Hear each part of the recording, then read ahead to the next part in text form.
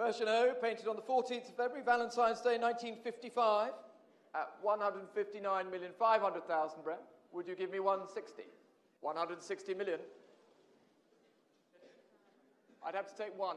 I'm sorry, I can't split it anymore. Valiant bidding, thank you so much. At $160 million, ladies and gentlemen. Fair warning, the Picasso Femme d'Algiers, selling it here at Christie's, $160 million. Brett, it's yours, sold.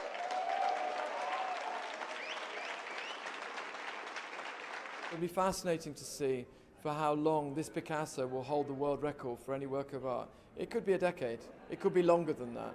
And so we really have witnessed a piece of not just art history, but cultural history tonight here at Christie's.